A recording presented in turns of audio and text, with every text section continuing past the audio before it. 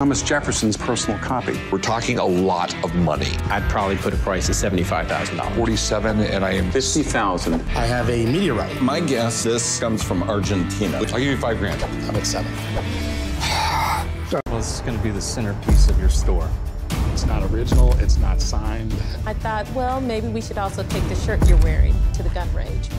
It's a contemporary piece. It's no signature. We don't know the artist. You can't sell something for thousands and thousands of dollars when you don't even know the artist. Jeff brings in a mini sculpture. Rick asks what it is, and Jeff explains that it is an original artwork made by James Earl Fraser. What in the world is this? Usually I bring you coins, but this is coin related. Hey. Made by James Earl Fraser for the Buffalo nickel. This is original artwork. I brought you some nickels so that you can refresh your memory about what coin we're talking about. Rick talks about how the nickel coin came into existence. The nickel before this one had a lady with her hair in her bun. It's pretty boring. A few years after Teddy Roosevelt became president and said, like, guys, we have the ugliest coins in the world. Yeah. It is one of the most beautiful coins we ever had. Rick asks if he knows how many of these sculptures exist, and Jeff tells him it was just that one. Rick then asks how much he wants for it. It is totally unique. Do you know how many of these exist?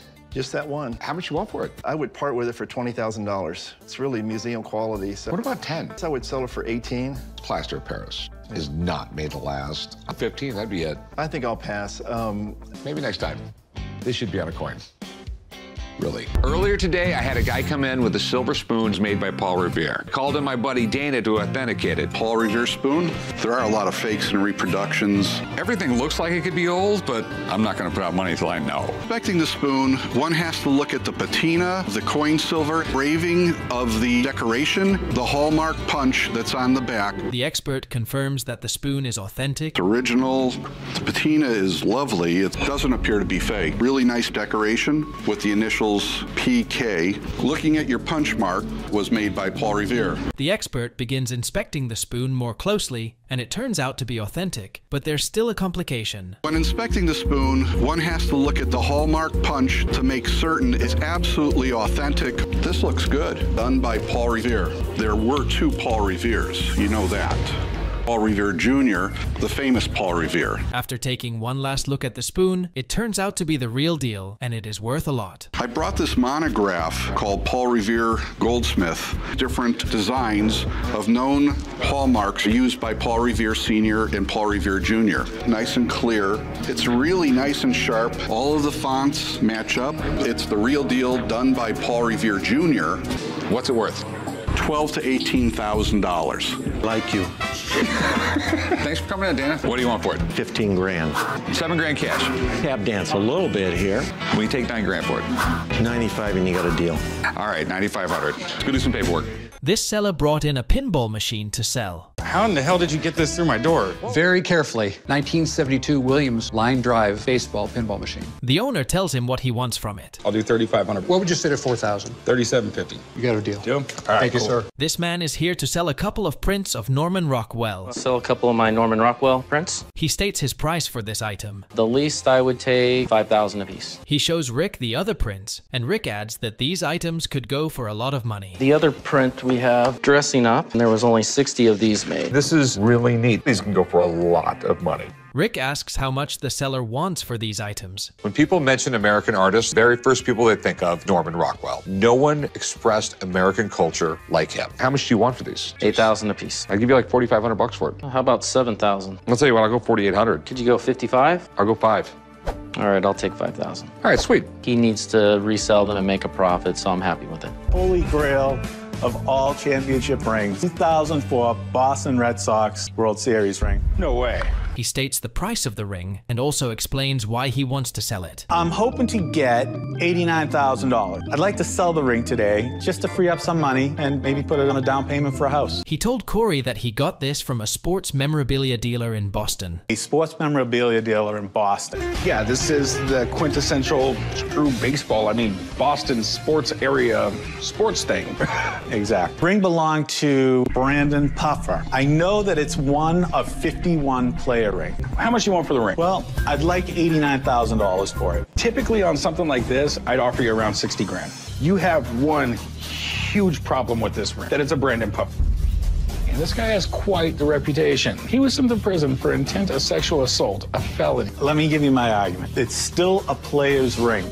I look at it as, all right, here's a guy. Obviously, he had his off-field problems. When I put on his ring, I feel, wow, this guy, he's turning his life around. That, I don't know. Yeah, he gets out in 2014. But at the end of the day, if this had anybody else's name on it, I would offer you 60 grand for it. It's just that ring right there is probably the one Red Sox rings from '04 that's not worth any money. Brett calls Rick to meet Jimi Hendrix's photographer, who is willing to sell the artist's photographs. I just got a call from my art expert, Brett. So I'm going to Brett's gallery to check it out.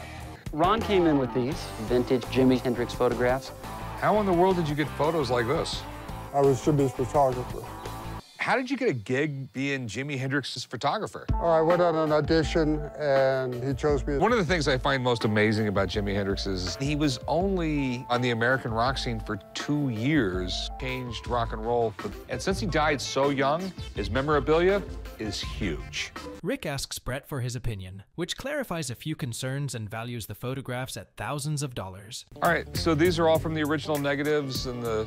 Yeah, I don't recognize any of these images of this having ever been published. What I'd really like to do is be able to put a lot of these in my store. I mean, I think they would sell like hotcakes. I'm gonna pick out a stack of what I think are the best images and make them an offer. What do you think photos like this would go for? Do you mind if I ask you a few questions, Ron? Certainly. Okay. Are they a limited edition, or are they an open edition, or do you know? It's an open edition signed print. Do you have like a certificate of authenticity that you're doing that documents the process? Very good, right there. You know, nicely framed, maybe even a little placard kind of documenting the concert.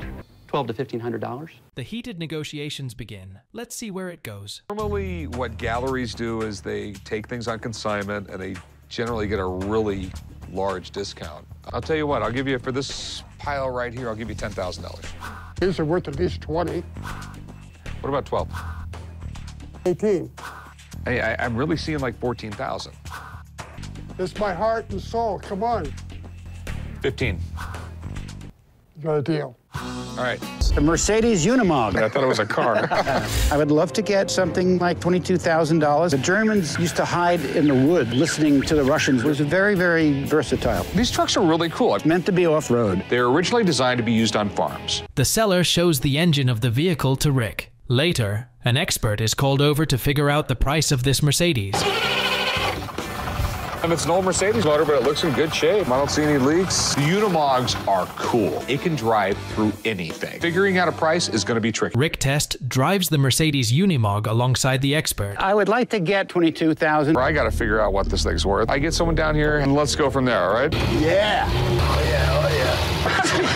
I want to buy this thing. Everything really worked as it should on this vehicle. So is there a market for these things? It's not like a market for a Harley Davidson or something. Rick asks for the expert's opinion on the price of the item. 17,000, maybe 18,000. I would classify this one as nicer. It should go for more than that. So how much were you looking to get out of it? 22. Put a lot of money into it. But it's not an easy sell. I can give you 15 grand today. You walk away and it's done. I'd take 18 right now, my bottom line. I'm the one taking all the risks. I'll do 16,000. 16.5, I think I could make a deal. 16,000, that's what I could do.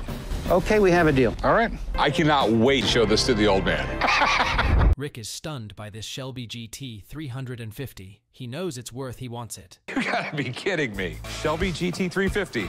How's it going? Good, how you doing? 1,175 made total. The 67 is the best, period. Carroll Shelby envisioned the car. There was right around 100 modifications that Shelby did. It improved its performance, its handling, and its style. It's got 63,000 original miles on the car. Yep, original 4-speed top loader. And he signed the glove box. That's definitely a plus as far as I'm concerned. The owner makes his move and demands $125,000. But first, Rick needs an expert to examine it. So how much are you gonna get out of it? Asking on the car is $125,000. I feel it's a fair price what I'm asking for the car. I'm gonna call up a buddy of mine, help me figure out the price. So let me get him down here. He will know every single thing there is to know about this car. The expert takes the car on a test drive. He seems very pleased and values it at almost 110 grand. Nice. There it is, the Hypo 289, man. Pretty well-kept engine bay. The difference right now is the test drive. If we take it for a spin around the block, make sure there's no problems, everything's running right. That's okay, that's fine. Yeah, she's nice, man. She's real tight. What do you think it's worth? 100 to 110,000 bucks. Rick makes a quick offer and stays firm that it's up to the owner whether to sell it or keep it. What do you think? I think it's a great car. I'm not going to negotiate. I will give you 100 grand. That you might be able to do 105. Anything past 100 doesn't make a dime of sense. All right, you got a deal. Sweet. Purchasing this sword. Oh, wow. Are you a closet samurai? Rick and Chumlee inspect the katana closely. There's a little excitement in here. Check out the blade on that sword. What did I tell you over the years? What if you taught me? Not to touch that with your hand. But what can you tell me about this, Chum? What do you know about it? Pretty old. Looks pretty nice. An out-of-line boss once or twice in its time. An expert arrives to take a look at the katana before making an offer. So what do you think? Seen anything good? Very interesting. During the 1800s, a civil war going on, this blade in 1863 given to the Lord of Choshu. Protect Japan. Okay, so question, what's it worth? $10,000. Wow. And the negotiations begin. I have to make money on it. 5? Can you make money at that? I don't take advantage of people. 5,000 is just too low. I will give you $6,000 for it. 6,000 is great. All right. Thank you. Mr. Harryhausen isn't very pleased by Rick's purchase, but Larry did a great job fixing it in the end. Oh, what's up, Pops? What have you done this time? Bought a helicopter and I got it for 10 grand. Helicopter? Where in the hell are we going to put a helicopter? Probably part the thing out and like double our money, or I can fix it and we'll have a badass helicopter. That is one of the stupidest statements I ever heard in my life. I think we can make money on it. Nice. Well, if it hadn't been Rick, I'd have sold one of your kidneys. Basically, everything on here had to be rebuilt. I found a lot of reconditioned parts.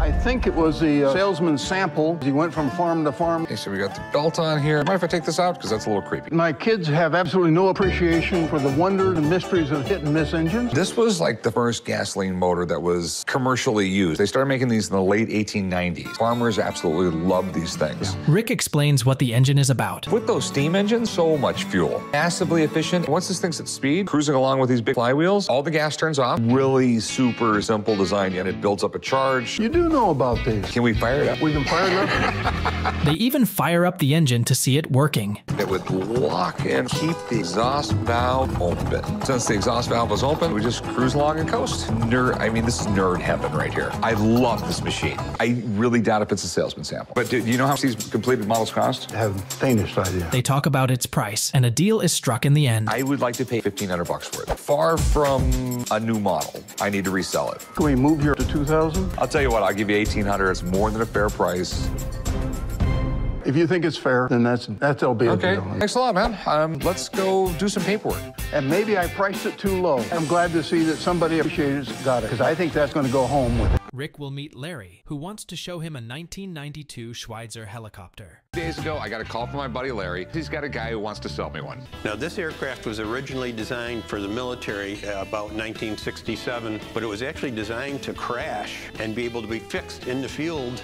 So did the motor survive the crash? Oh, yes, it did. $30,000 engine. So how much would it be just to rebuild the whole thing? $100,000. The retail value of this is about $150,000. Larry has thrown around some huge numbers, and that's scary. Rick meets the owner, who demands 10 grand for the helicopter. Without wasting a second, Rick buys it. What does she want for this thing? Take anything less than 10. Okay. All right, 10,000, it's a deal, man. Thank you. Thank you very much. Before you start working on it, let me run this by my pops real quick. What do we got here? I have the first introduction of Thor is in the mystery comic book. Okay. It's the first appearance of Thor in a comic book. All right, pretty cool. So you know when this came out? In 1962. Okay. Like who wrote this? Stanley Story, Jack Kirby, Steve Ditko art. So where'd you get this at? Oh, my brother. Great rating on it too. You definitely have something here. The expert knows a lot, and it looks like the seller will have to lower the price. First things first, the CGC, the grading company here, they've done the heavy lifting for us. This book has white pages. That is astounding. That is a major selling point. What would it retail for? $60,000. Hey, man, I appreciate you coming down, buddy. All right, thanks, man. Appreciate it. Well, good luck. Thank you. It's a lot more than the 12 cents on the cover. Rick comes in once again with his lowball offer, but will the seller stand the test? Let's find out. Okay, so what would be your best price on it? $60,000. Wouldn't be the smartest business move to buy it for 60. I could sell it for that, but I'll give you 30. $50,000. At $50,000, there's no money in it for me. Commissions and everything else like that. If I sell it at an auction, there's auction fees. I'll give you 40. Okay, I'll go 40. All right, sweet. You want to go right around? Yeah, come with me. This man called Corey to check out his race car. He explains that it is a hybrid between a trophy truck and a rock crawler. So what do we got? My Ultra 4 race car. It's kind of like a hybrid between a trophy truck and a rock crawler, right? The owner says this car takes a lot of time and money. To race Ultra 4 competitively, spend a lot of money and a lot of time. Can't have another hobby. He shows Corey and Chum how the car works. Top speed in it, what's that? 100 miles an hour. You want to show me? Absolutely.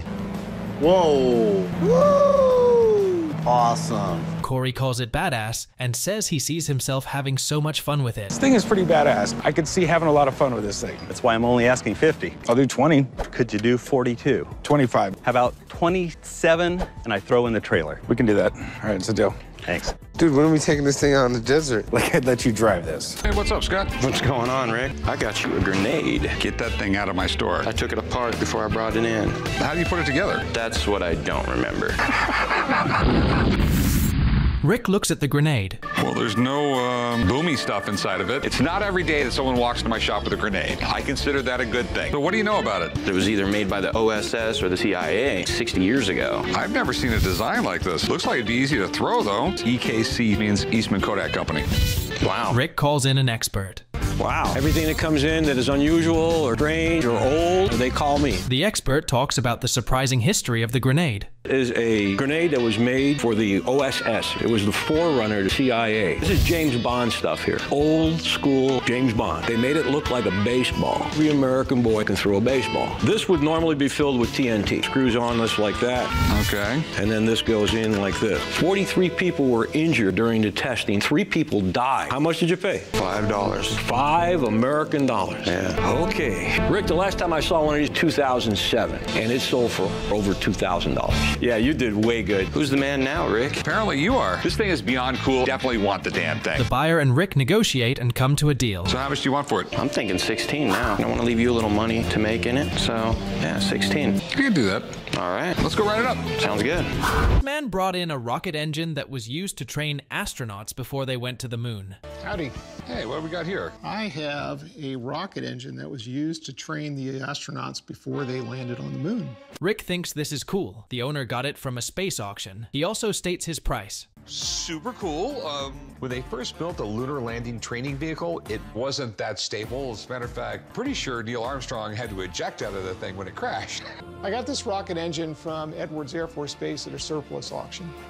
I'm asking for $20,000 because it was directly connected to the Apollo astronauts that went to the moon and came back. Rick talks about how it works, and the owner showed him the document that comes with documents and books to prove authenticity. One of the rockets from the lunar lander training vehicle? Removed from test vehicle number 3. And it was never really talked about that. Crazy vehicle, it simulated the moon's gravity. Right around here, there was a valve. Shoot hydrogen peroxide down there, immediately reacts, creating 500 pounds of thrust. So right here we have... That's actually the paperwork by NASA. It has the vehicle number. You got pictures of it here in the book? Yeah. Engines are actually installed in a bank of 4 on the chassis. That's amazing. Rick asks how much he wants for it. How much do you want for it? $20,000.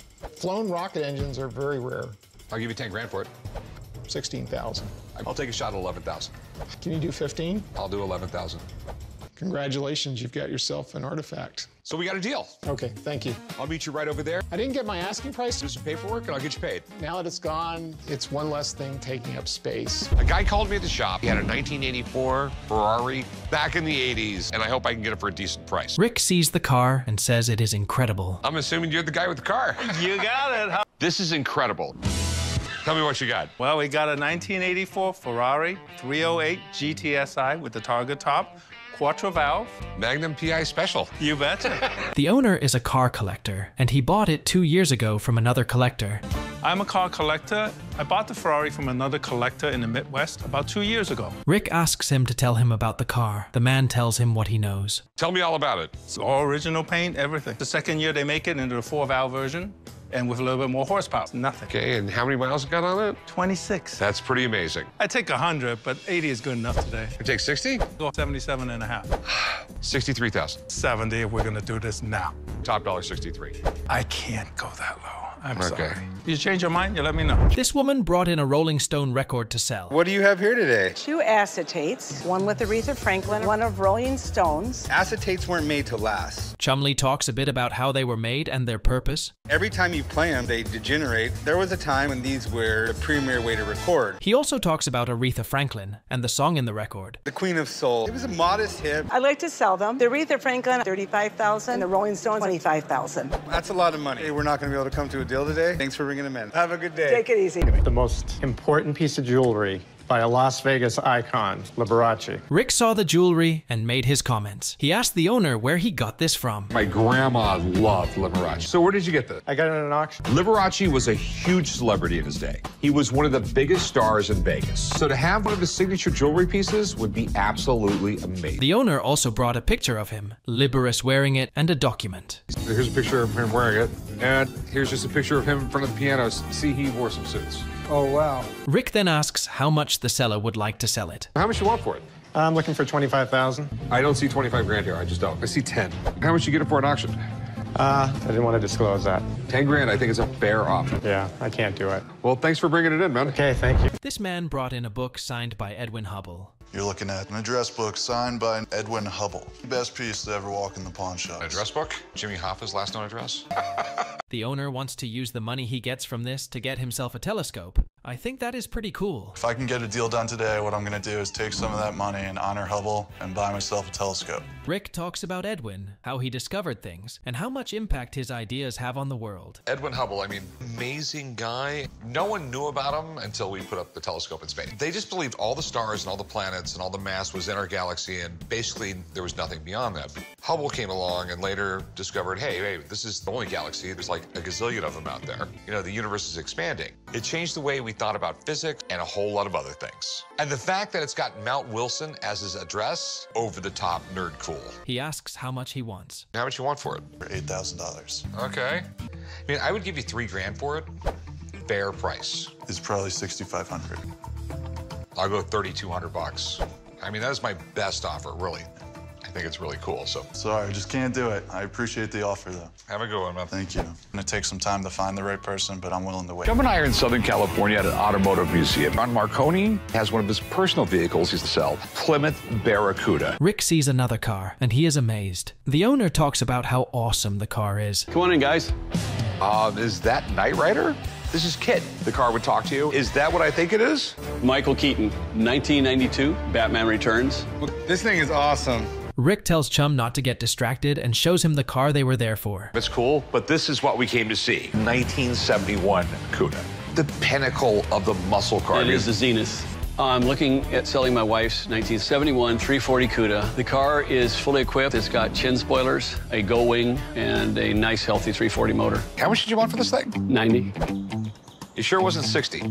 80,000 is pretty much it. Will you do 70? I can't get that deep. And let me know if you change your mind.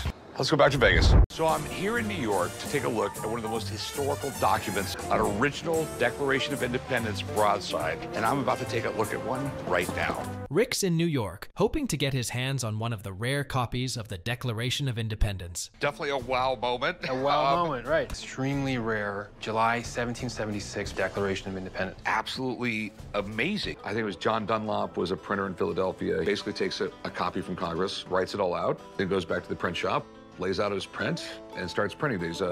They think he printed right around 200 of them. When other printers around the country got a hold of them, they also made copies, and this is the New Hampshire one. I imagine your local tavern, when this was first penned up, there was a lot of people standing around going, damn. You can actually see the pinholes, indicates that it was displayed publicly. Jeremy offers Rick a massive amount for these documents, but Rick needs an expert to price them. So how much are you looking for this? In exceptional condition, $2 million. Okay. I just want a document expert to look at it, okay? Fair. Because a little bit of knowledge can always get you in trouble, and that's what I got. Yeah, I am thrilled to see this. I'm Seth Kaller, and an expert in important historic documents. Seth tells Rick that these documents are rare and can be worth $2 million. Normally, we'd have to take this out of the frame to authenticate it. I've actually seen this exact copy before. This to all of the known copies of the same broadside. Nail holes from back then, which are not all handmade and different. All right, so I mean, it's 100% legit.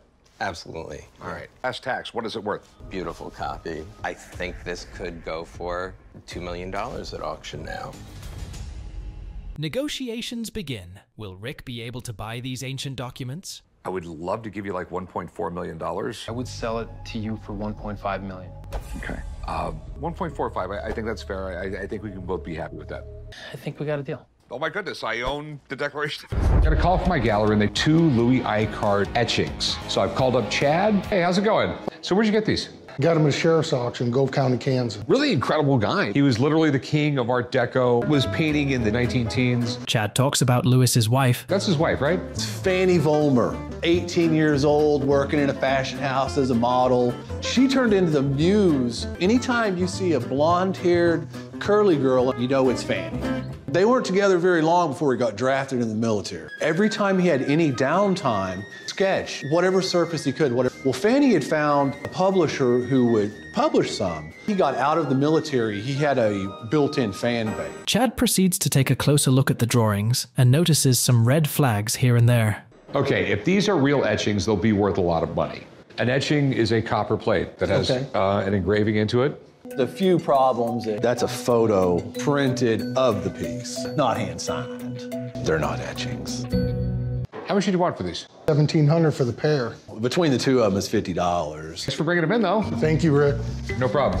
Hey, how can I help you? I got a... This man walks in with a Wells Fargo artifact. To the pawn shop today to sell my strong box, ball and chain. I'm looking to get around $2,000. The man brings out the items in the box to show Rick. As they checked, he explains the origin of the artifact. This ball and chain right here actually comes from the human prison. This one right here, it comes from Folsom Prison from around the late 1800s, 1900s. Rick's father explained how these artifacts came into existence, but Rick has a few concerns. Back in the day, a ball and chain kept prisoners from making a break for it. Here's my concerns. When they forged chains, it was just hot welding together. You know, get it hot, beat it together. It was all done by a blacksmith. That's why I have a problem with these chains. They're electrically welded. See how these have arcs from an arc welder? Never in the history of any prison did they ever have their name put on the balls. Rick calls it fake. Okay, so what are you trying to say? It's fake. The manufacturers who made these things weren't going to change the die for every prison. But the box might be real. You have a box full of fake stuff, gives me real doubt about the box. The man shows Rick and Mr. Harrison a rare record of Martin Luther King Jr. before his assassination. I got an